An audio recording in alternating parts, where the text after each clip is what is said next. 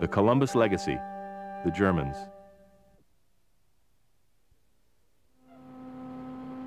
Pennsylvania Socialists.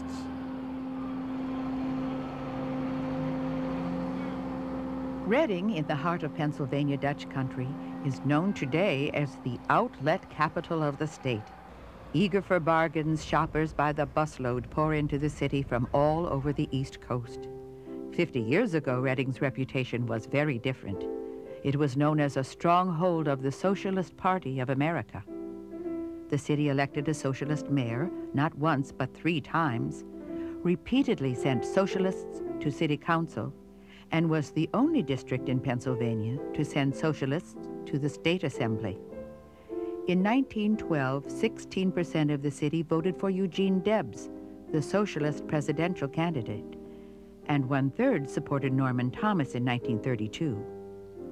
For the first half of the 20th century, Reading socialists were a powerful force in Pennsylvania politics.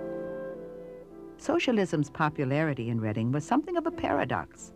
The city was very stable, very conservative, and very homogeneous.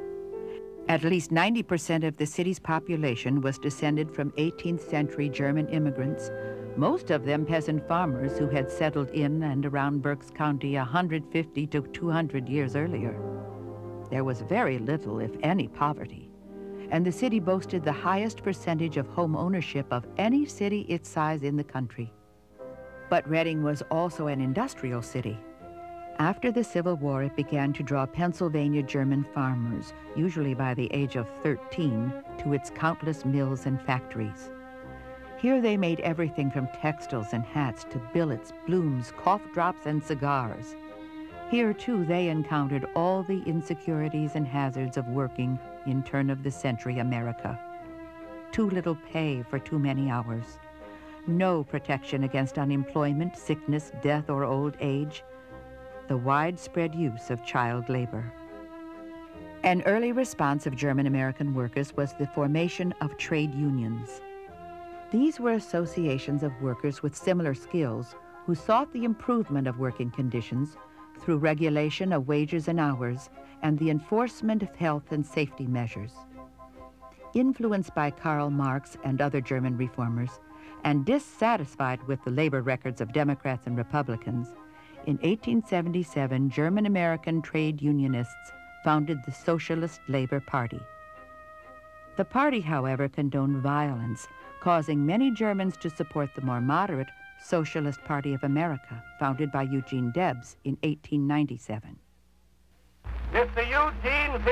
Debs, late presidential candidate, Socialist Party, will now address you.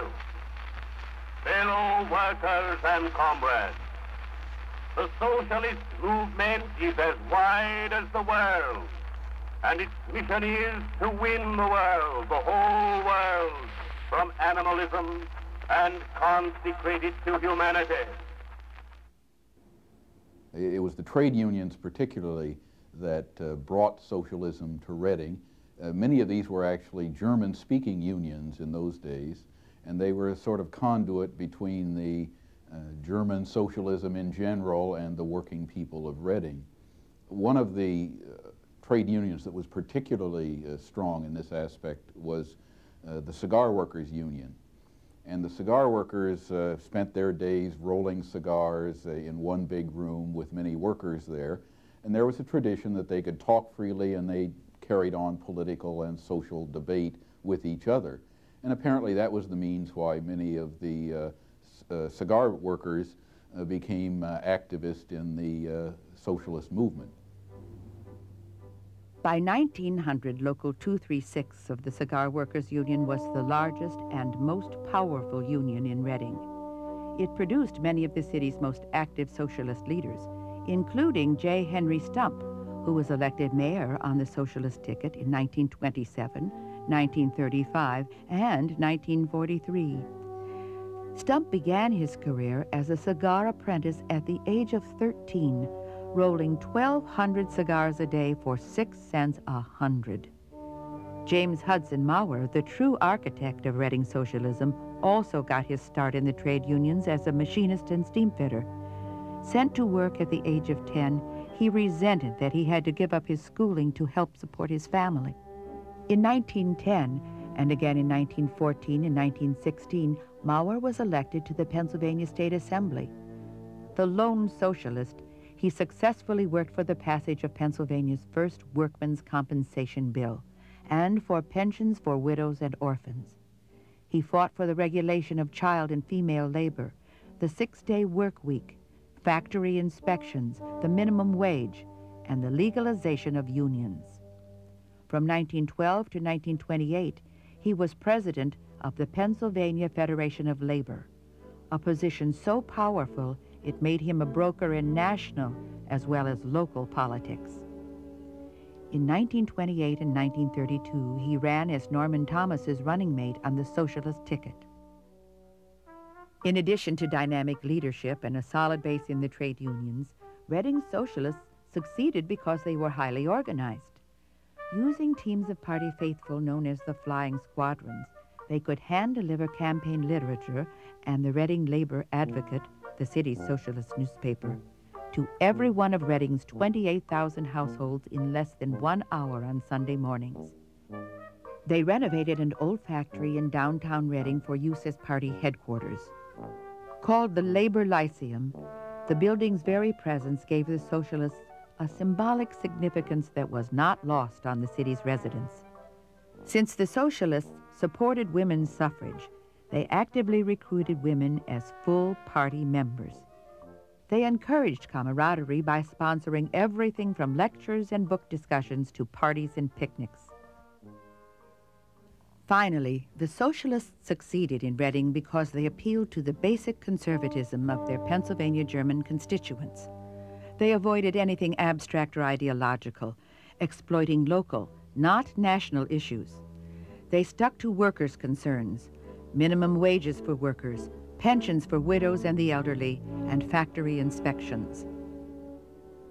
Well, Reading's form of socialism was always a more moderate type, and I suppose it's a kind of compromise between the class conflict kind of thing you expect from socialism and the more conservative sort of community-oriented culture which most people in Reading had.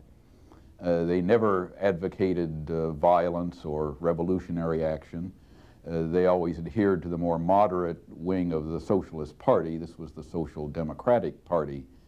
And they never undertook goals like the traditional socialist one of public ownership of the means of production.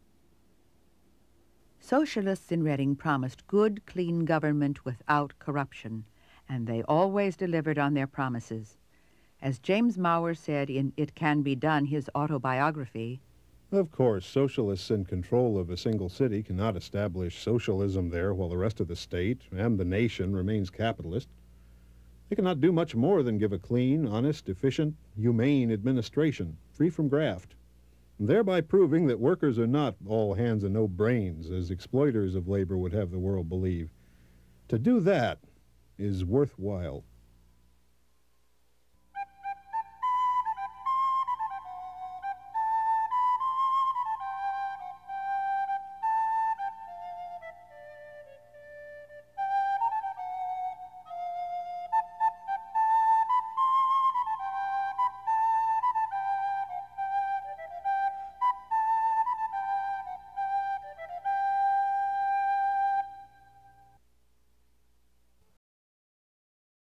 A copy of the program you've just seen can be purchased through Penn State Media Sales at mediasales.psu.edu or by calling 800-770-2111.